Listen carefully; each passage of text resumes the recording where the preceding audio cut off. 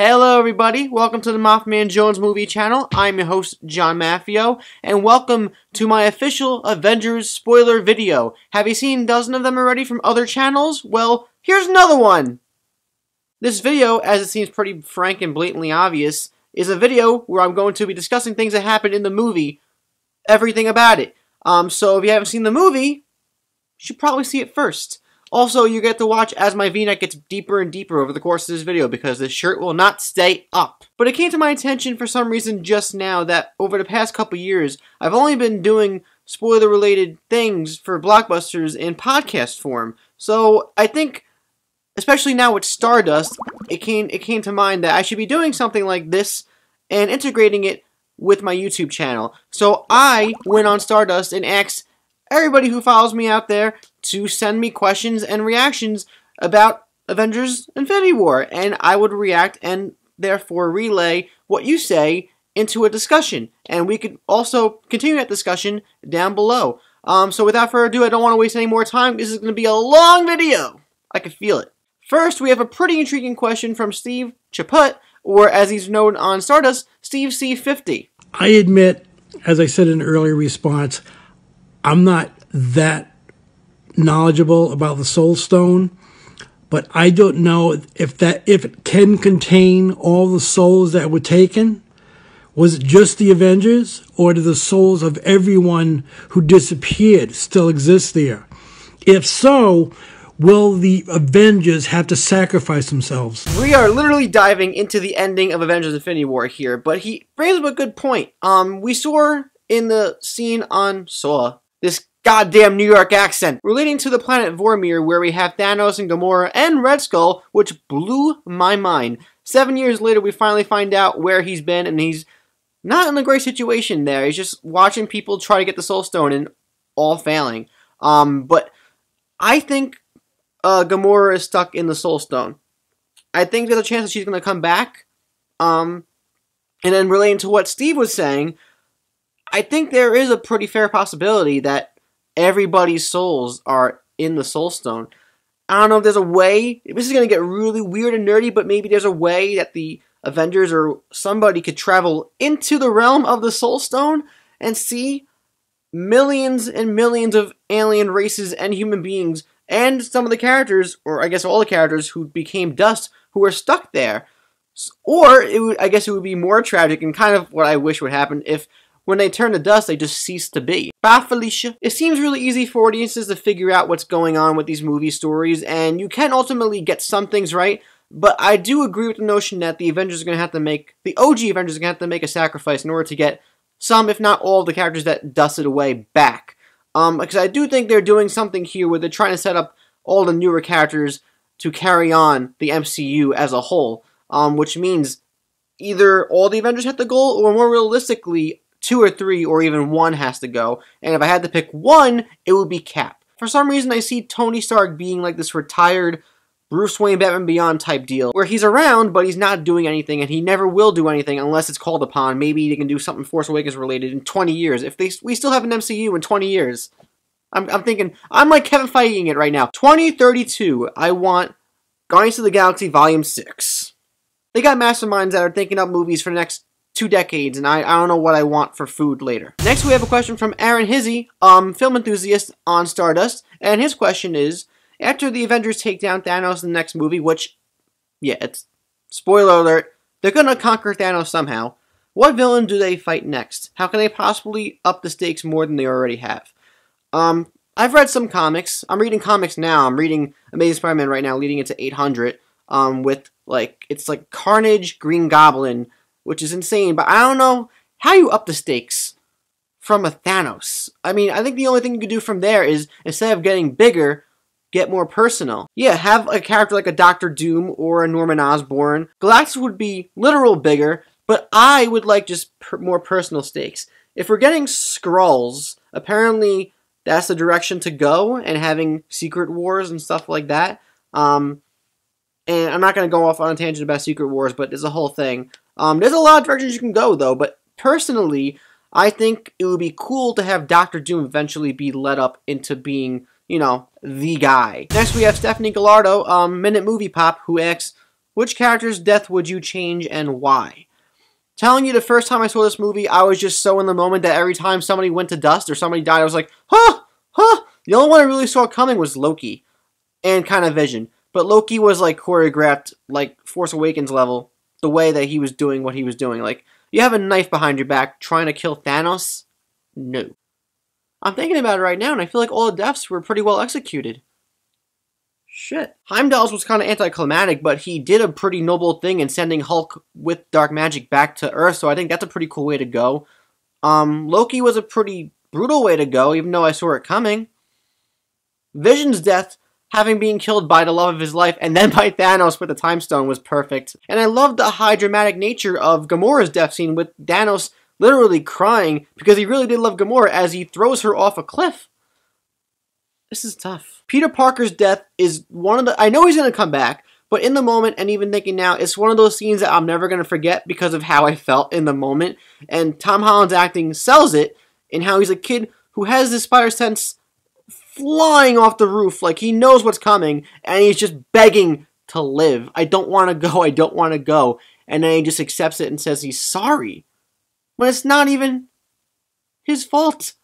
But that's perfect Peter Parker dialogue, and then he goes and it's like, oh! But yeah, to answer Stephanie's question, it would be Drax and Peter Quill in the way they went. And then lastly, we have Austin Burke, the Burkeinator, who acts as when Strange basically gives up the Time Stone, which I believe he had to, and I would agree with you, to save Tony's life.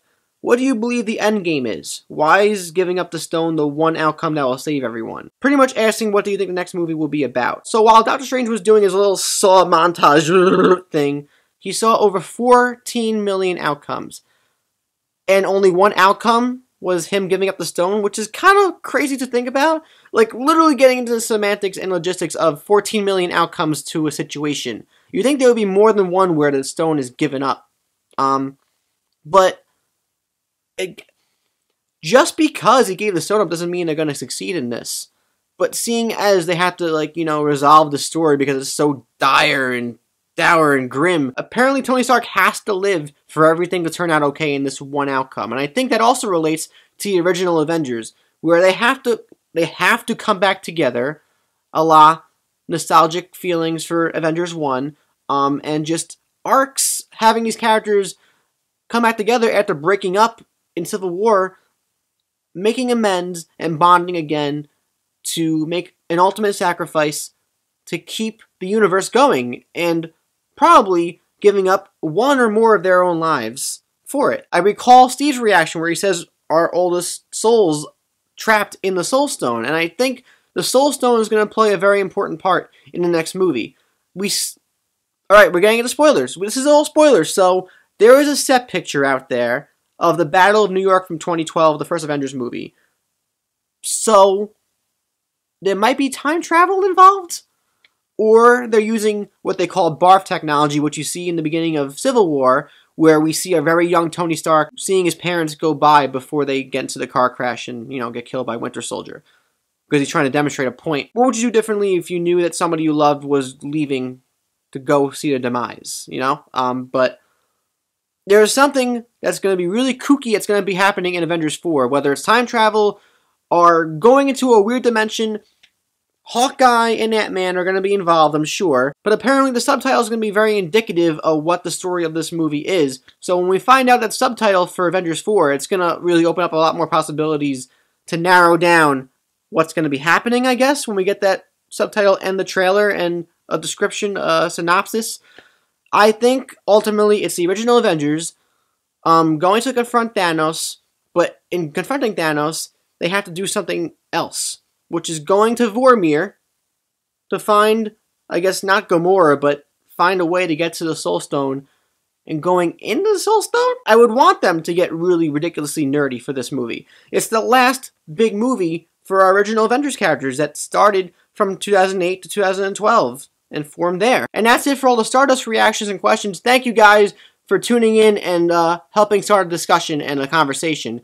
But now I'm going to get into things that I just want to personally pick out before we end this video. 1. This movie is basically Thanos' Infinity War, as people have said in other videos. This movie is his story. It's his ultimate arc. And ultimately, he does what he wants to do.